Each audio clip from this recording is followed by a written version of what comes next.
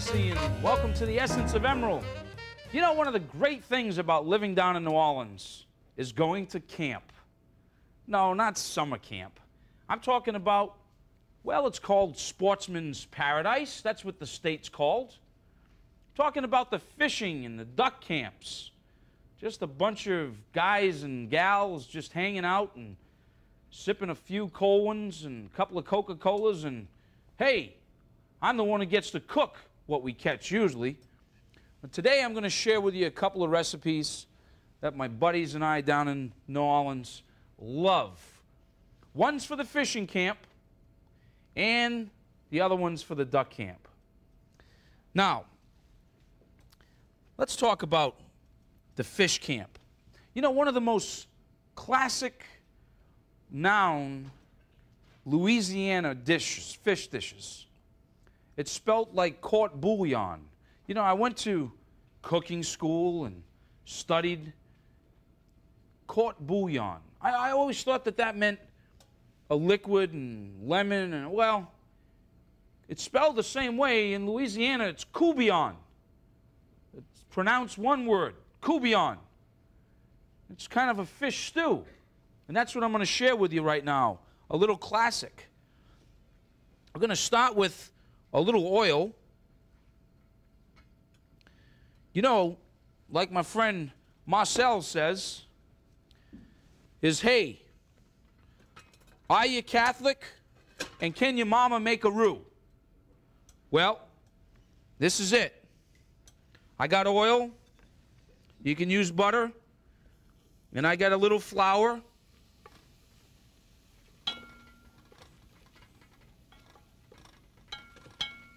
And we can add more oil.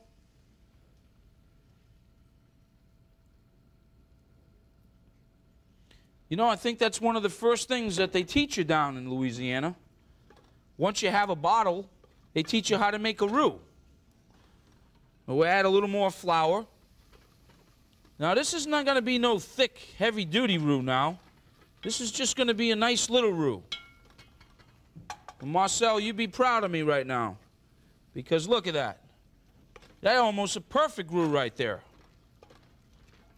Now we're going to just sort of get a nice little color and cook that roux. And you got to stir it every now and then. If you don't stir it, it's going to start sticking. Can't do that. So you just see that right there? It's very, very important, the color of this roux.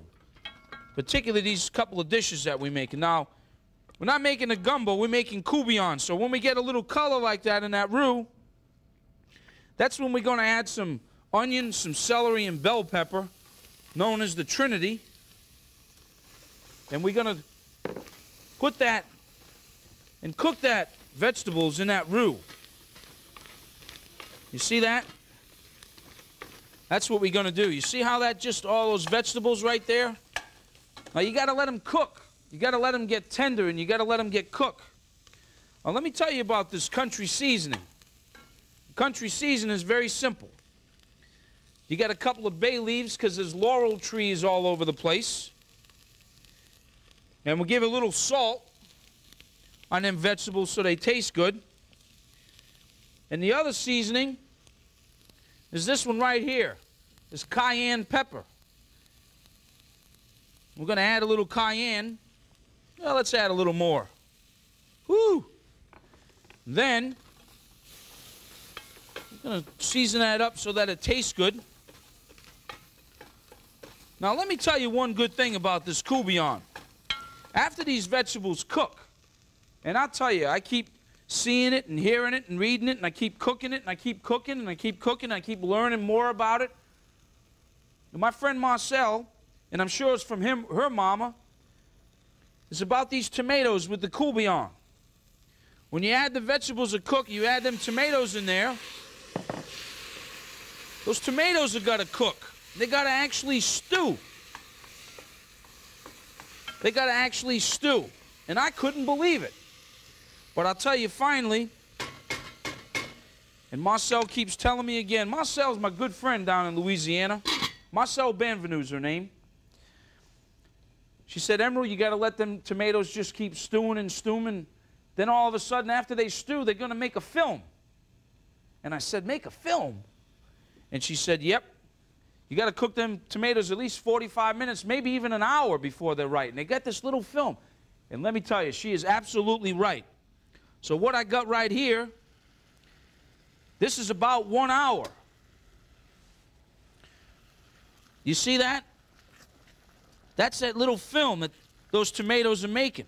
That's all exactly what we have in there. You see that? It's almost like a gravy. Well, I'll tell you what. We're going to turn this down a little bit right now. We're going to stir it around. I'm going to sit here and stir it around and stir it around.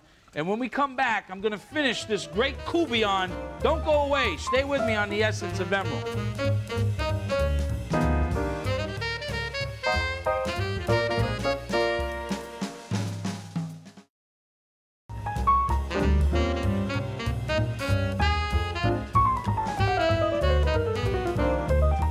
Hey, welcome back to the Essence of Emeril. Now for the final ingredient, that great fish that we just caught down at the fish camp in Louisiana. You know, speckled trout. Speckled trout. One of our most delightful, favoriteful fish. Now, I'm going to talk about speckled trout for a minute, but look at this. You see that? That's that little... You see how the tomato, that little film on top? That's exactly what we're looking for. Now, when that happens, you simply take your fish and you layer that fish in there. And you can put some shrimp. You can put some oysters at the last minute.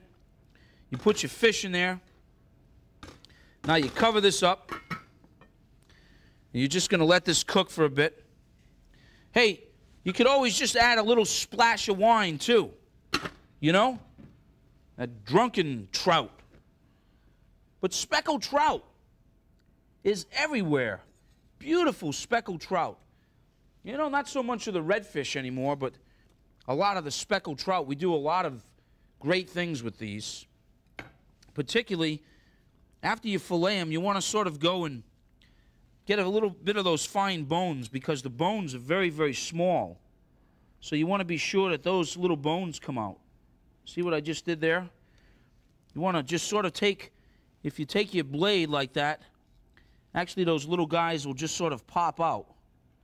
And then with either with the pliers, you don't even need a pliers because this is not one of those fish that has been big. This is basically only maybe 1.5 pounds, 2 pound the most trouts. But make sure that you do that.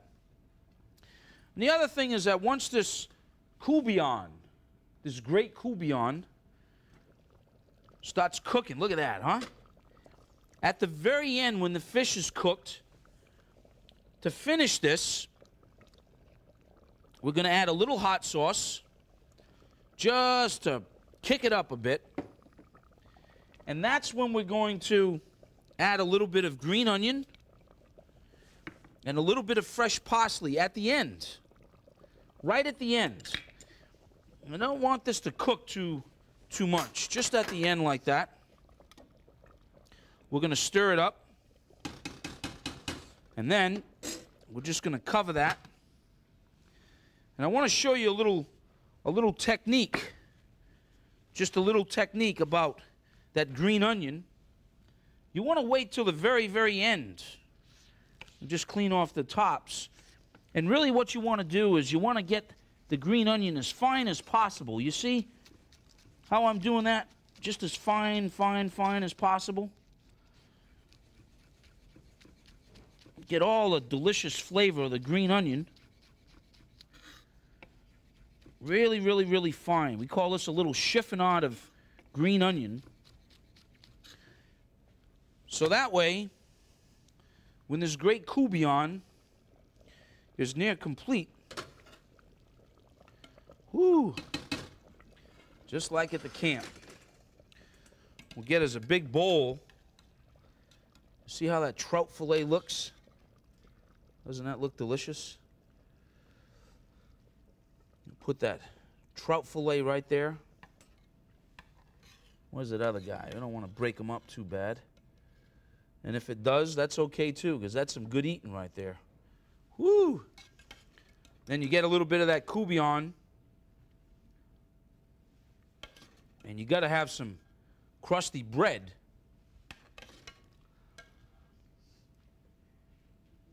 Doesn't that look delicious? And then we'll just sort of finish it with a little bit of parsley, a little bit of that delicious green onion. And there you have a Louisiana classic, especially at the fish camp. And right after the break, I'm going to take you to the duck camp and show you one of the duck dishes. Don't go away. We'll be right back on the Essence of Emeril.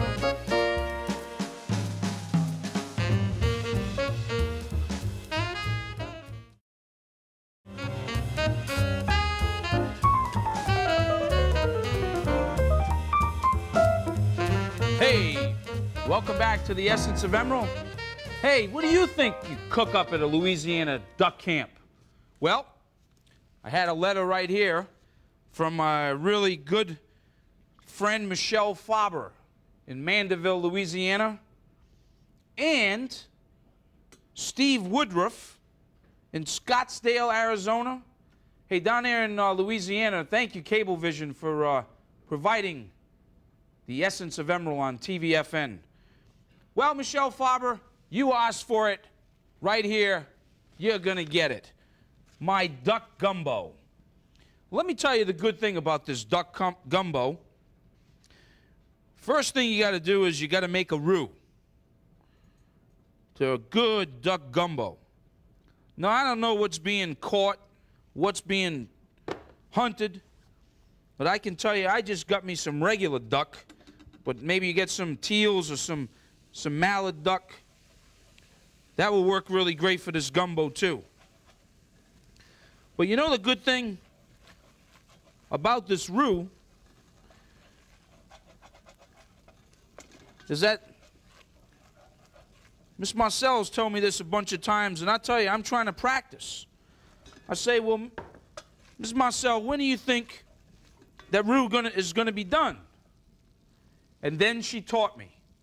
This roux is going to be done after you have 2 beers, because this is a 2-beer roux. That means after you get done drinking 2 beers, the roux is done, and you can start. So, while you're all watching, oh, yeah. This is a Beta beer. These are my friends down there in Louisiana. But my favorite one, this is the amber.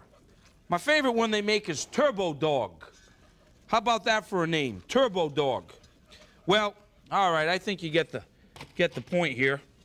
After this roux gets cooking, really, really good and brown, you got to keep stirring it. And once it gets good and brown, that really good dark chocolatey color, then what you're going to do is we're going to start browning some duck meat, ducks that have just been all cut up in pieces. We're going to start browning them off. And Mr. Steve, thanks for your letter. And Miss Michelle, you keep on watching, darling. Well, we're going to cook up them ducks now and get them good and brown. Now, once they get good and brown, and get some good color in them ducks, because the color of the duck and that roux is really what's going to be that finished color. And once you get them really good and brown, and if you get a little excess oil that comes out from your roux, don't worry about it. We're going to skim that out. And what we're going to do now, once we start getting that, is we're going to add some Trinity, some celery and bell pepper and some onion. And once we get them laid out on top, we're going to get us a few bay leaves. Now, we're going to season our vegetables and a little bit of that duck with some salt.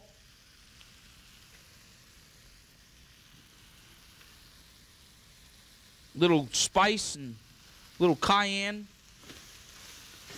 I want to keep cooking these and cooking these and cooking them. I mean, you got to just keep sweating them out. Just keep sweating them out, cooking them vegetables and cooking that duck. And after you do that for about 15 or 20 minutes, get a really good color. Then what you're going to do, I know you're going to have to share a little bit. You're going to have to share a little bit of that beer, especially if you're getting on the second or the third one now. While that roux is still cooking and them ducks are getting brown, you should share a little bit of your beer with your gumbo.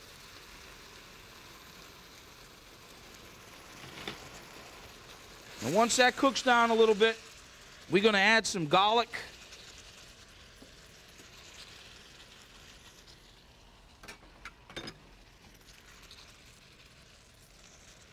And we're going to add some of that here sauce. We're going to add a lot of that sauce. Jack it up a little bit. And then I just got a brown stock, or you can use a chicken stock, whatever you have. And if you have a good brown roux and you do it right, you won't need to have too much. Much of the color of it anyhow. It'll make it your own. But you see how the duck has really gotten good and brown. We brown them really, really good. Now, you bring this up to a boil. Well, I guess it's time to have it a little bit. Getting close to that second beer now. Good friends of the beater. Whew. Now, we'll bring this up. We're going to cover it. Guess what? Looks like we got a little duck gumbo right there. You see the color of that roux?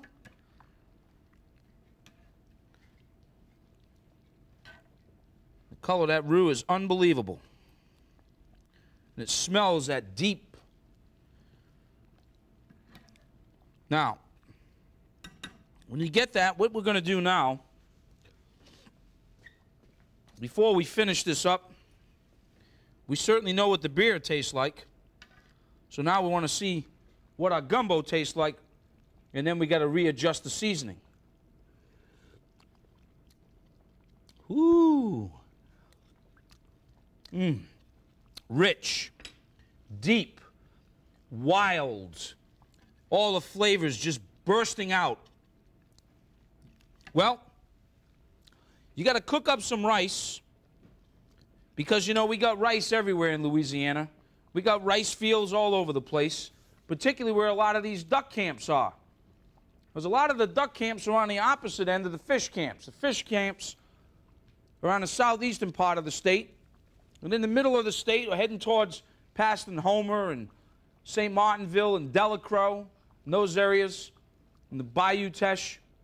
That's where all these little wooden structures, these little duck blinds are all over. You go out there with a bunch of friends and spend the night because you got to get up so damn early. Lots of a beat of beer, nice and cold, and play a few hands of cards. Have a little gumbo, drink a little beer, and then you get up, crack of dawn, and go out there and do the hunt. Well, I never go. I usually just sleep in and I just do the cooking. Now, one of the great things, when the duck starts coming off and you adjust the seasoning on how you want them, let me tell you, what we're going to do, we're going to serve up some of this delicious, look how rich that is. Woo! I'm going to have me one more ladle of that. And then what you do is you just take a lot of good steaming rice. And then if you want to add a little bit more of that special stuff, and a little bit of that green onions, a little bit of that parsley, and boy, I'll tell you, you get another one of those cold beers with that big bowl of gumbo, and woo! You right at home, right down there in Louisiana. I'm Emeril Lagasse. Thanks for joining me today, and see you the next time right here on The Essence of Emeril. See you now.